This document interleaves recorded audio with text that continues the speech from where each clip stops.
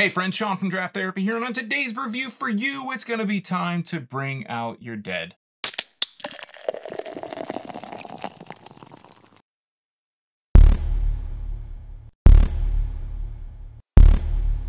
Bombon De La Muerte is a 14% bourbon barrel-aged stout from Oddside Ales in Grand Haven, Michigan. I'm not a stranger to this beer. You know, on this channel, I like to try and make it the first time I've tried a beer, but I picked this as my #1 beer of the 2019 Summer Beer Fest in Ypsi. Remember when we used to have beer fests? Ah, those were the days. And what did I have to say about it way back when? All right, so my #1 beer for the whole Summer Beer Fest has been Bombon De La Muerte. It's just one of the top beers that I had. It had all these different flavors. It was really nice and sweet on the upfront, and I thought that was just something that was really impressive, especially. Now, this is the first time it's been released in cans, the first time I'm going to be able to try it outside of a fest, and a lot has happened over the last year. You know, 2019, it feels like about 20 years.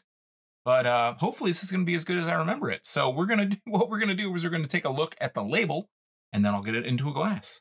Let's check it out here. On the front, it says, across the top, of course, it says Oddside. On the front, it says Oddside.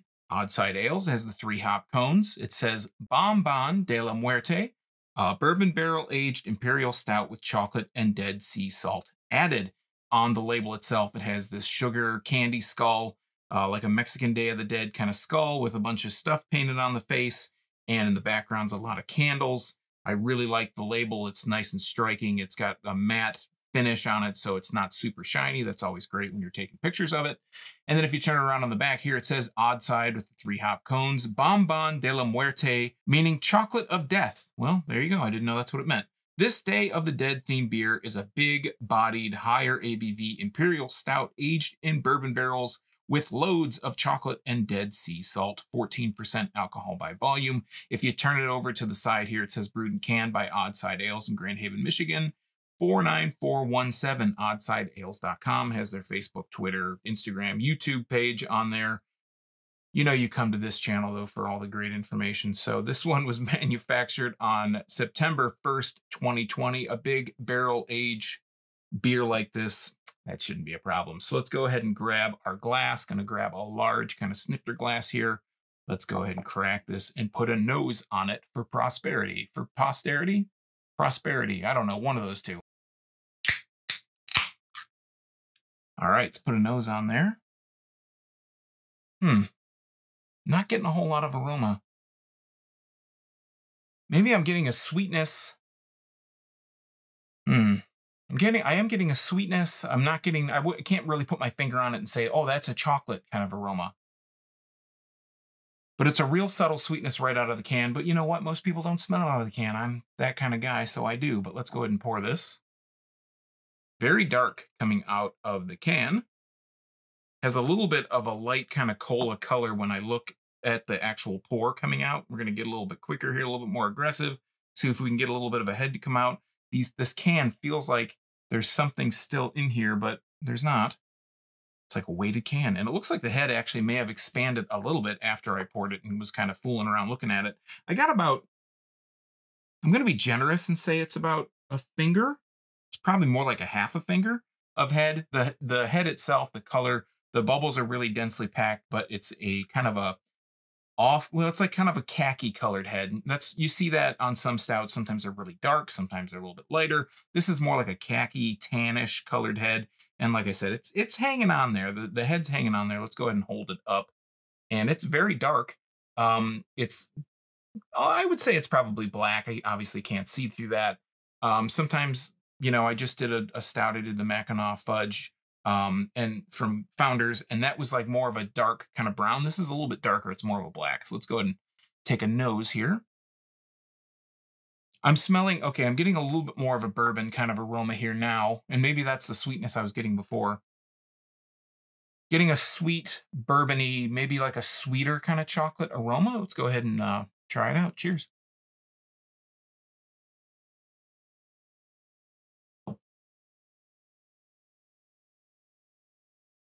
Has a much heavier mouthfeel than I was expecting after I was pouring it and kind of being able to see that cola color coming through the light, you know, the light from the pour. It's so it's got a heavier mouthfeel. It's a little bit almost syrupy. It's very sweet. I'm getting a real big sweet note out of it. And as it settles on my tongue, I'm going to take another taste to let you know a little bit more. The sweetness is a little bit of a bourbon kind of molasses sweetness. And there is a really dark, deep, just heavy pull, like if there was such a thing, there's dark chocolate. If there was black chocolate, that's what this flavor is. It's got like a sweetness to it, a sweet characteristic to it, but it's so just kind of just dark, like deep down, bitter, dark chocolate kind of flavor in it. It's just a really like dirty dark chocolate. And I don't mean that as anything but a compliment, because it's just got this really dark chocolate, maybe almost like a roasted kind of coffee chocolatey flavor in there. It's really, really deep, dark down in there. Let's take another drink.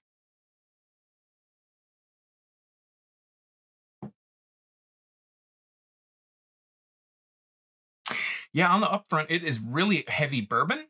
On the swallow, there's a bit of a bourbon kind of oak bourbon barrel kind of bite to it.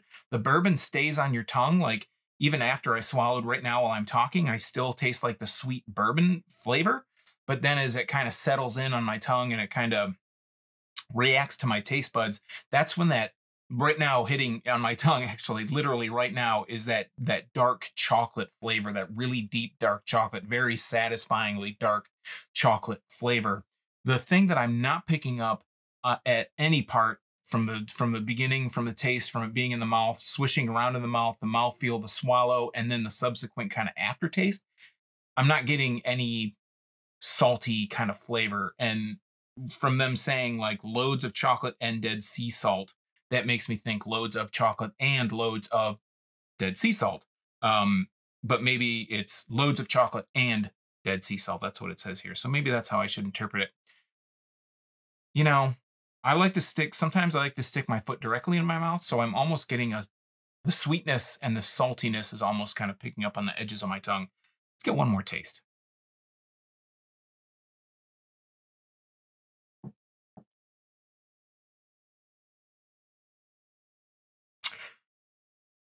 I'm going to let it activate like a CIA agent undercover. I'm going to let this salt activate.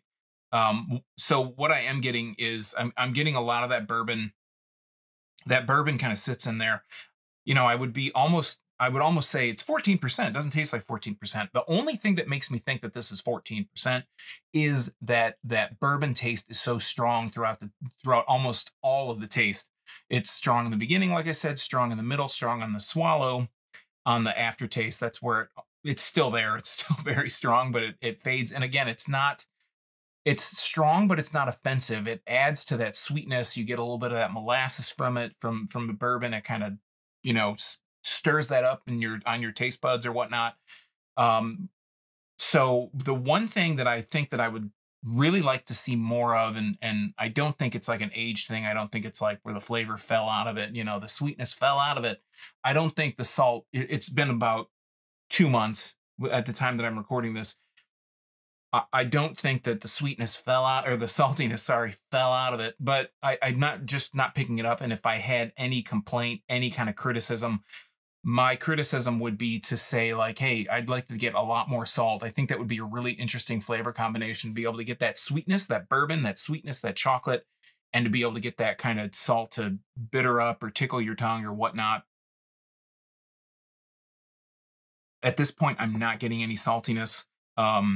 I paid $29 for a 4-pack of this. I know at the brewery, I looked online on their website, they said 4-pack is $25. So I'm sure I paid a little bit more than what you should pay. The MSRP, I believe, is going to be $25. I don't know just what their website said.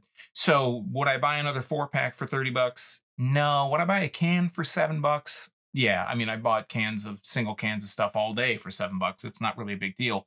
But I think this being a 4-pack at $30, I mean, that's $28 for a 4-pack. So even if you bought singles at $7, you're coming out way ahead than I did. And especially now, these times where, you know, things are going on in the world and, you know, maybe disposable income on beer isn't so great. I could see $25 for sure. I could say $25 for 14%. 4-pack of cans, it's fine. I mean, it's what you pay for beer. It's like the price, you know, what the market will bear. But I think $30 what I paid for a 4-pack is too much, because you could buy like a 4-pack of 25 and you could buy, I don't know, some other beer, a can, I don't know, a really good can for $5, but I'm rambling. But yeah, so anyways, the price isn't great for this at the price that I paid, but if you paid $25 for it, I think that's pretty good. And now I'm getting like a heat from the alcohol, so I'm getting that. One more taste.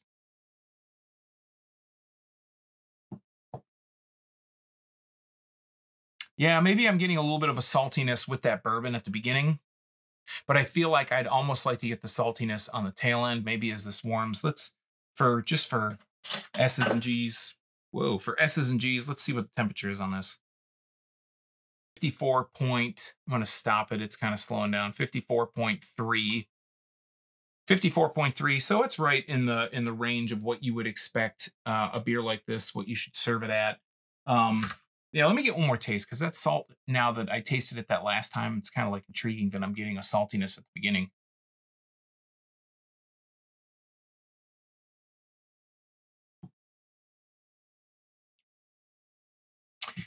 Yeah, I mean, maybe you could argue that you're getting the salt, you're not getting the salt. I think that if I'm getting it, it's at the beginning. I'm getting it more on that bourbony kind of taste, and it's mixing in with the bourbon. It's almost like with all these tequila style beers, like, you know, Mas Agave and the Lost Shaker of Salt by Oddside themselves, you get it more on the front. The saltiness is more on the front with those beers. And that's maybe how this is, but it's so mixed in with that bourbon. I think the bourbon just overpowers it. If the salt comes in the beginning of the taste, I think the bourbon overpowers it. I'd like to see it more on the finish. I'd like to see more of a salt. If you're saying that there's Dead Sea salt in it, I want to taste the salt, and I don't want to have to pick and, you know, pull out of the air these little straws with maybe salt, maybe pull it out. But other than that, that's my only complaint. And the price, if you can find it for cheaper than $25 for a 4-pack, hey, pick it up.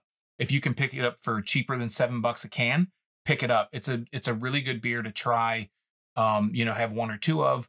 Would I say buy a 4-pack? I don't know. I think it's a little bit too heavy for a 4-pack. And if you're going to drink it over several nights, that's fine. Obviously, you know, 14% 4-pack and drinking it all in one night might be an issue.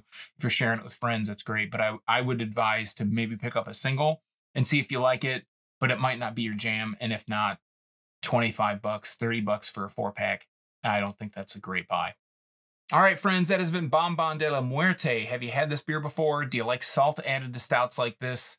Let us know in the comments down below. While you're down there, if you like Michigan beer, why don't you subscribe? Because I'm here talking about Michigan beer all the time. If you know somebody that works for a Michigan brewery and they want their beer featured on this channel, pass Draft Therapy along to them. I could always use more breweries, more small independent breweries to check out. So until next time, I'm Sean from Draft Therapy. Thanks for stopping by.